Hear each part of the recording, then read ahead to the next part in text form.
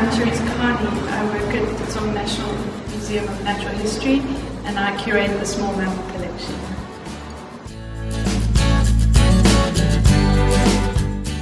This Unsung Heroes exhibition is overdue.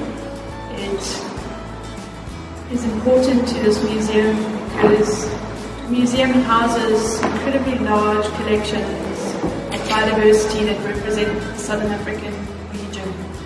And there is much that the public don't see. And those collections are built up by many people. And often the people who recognize for those collections are the researchers who've done research on them, published on them, been in the public eye because of that work. But behind them, and really critical to the collections, are what we're commemorating here, the people who we call the Unsung Heroes. The people, the staff who over the years have collected the specimens and who also prepared the specimens. And without their work, without their preparation, we wouldn't have these collections. So, as I say, it's time we brought them to the public's eye. So it's not all staff that have been at this museum, but it's a snapshot for some of the collections.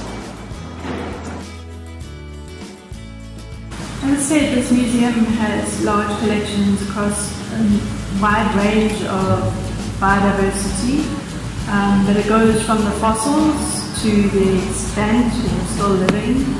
So we have two fossil collections represented here, one from the Karoo region and the other the Pleistocene collection. Most people would know about the crater of Kind, an important area west of Pretoria and north of Joburg that's revealed many fossils, including the hominins. But then we also have large collections of both animals without backbones and vertebrates, and animals with backbones and vertebrates. And we have represented here the beetles, or Coleoptera, and mammals and birds.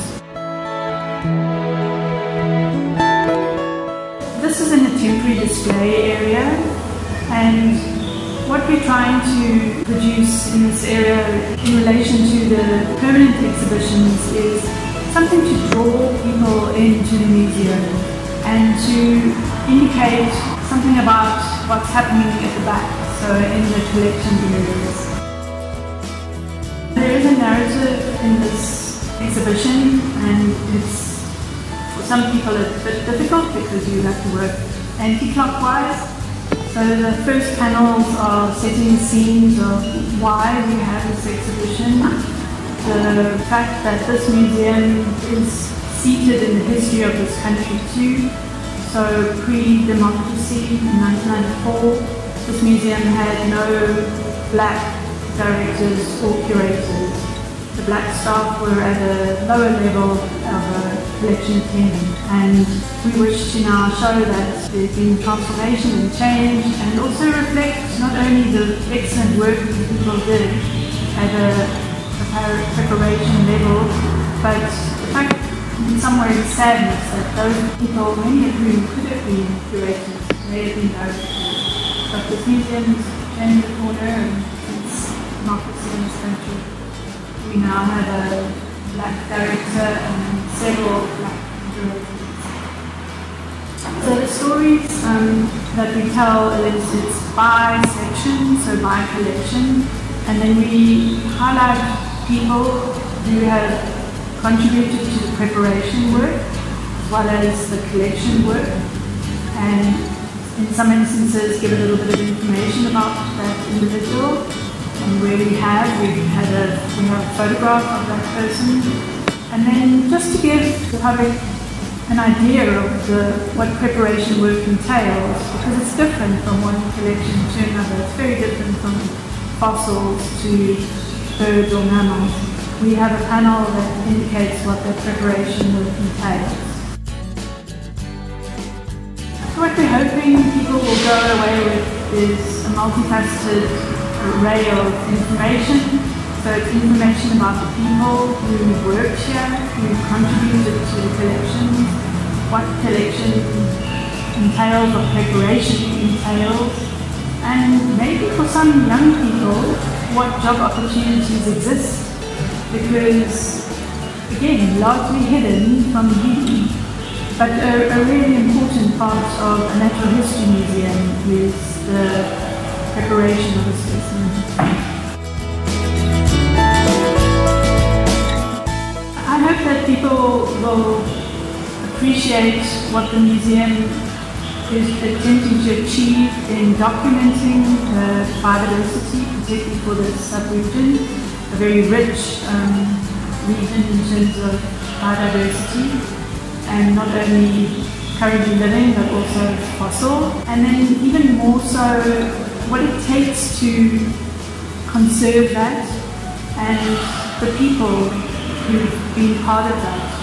And then, as I mentioned before, some of the history of this country in terms of black people having been excluded pre-democracy from certain roles in this institution.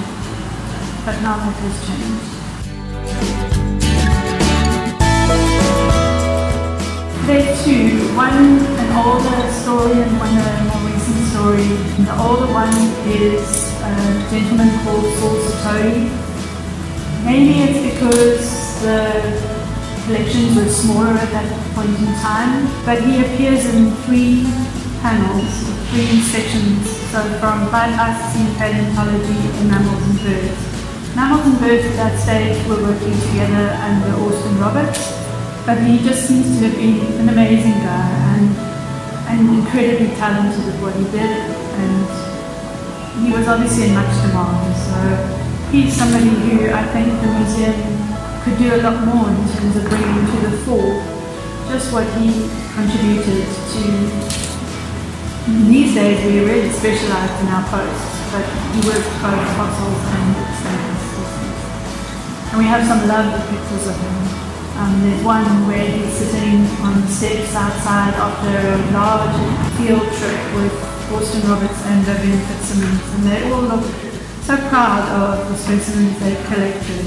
And it's, I think for its era, there's a lovely leveler of, there's no difference in that image between curator and collection.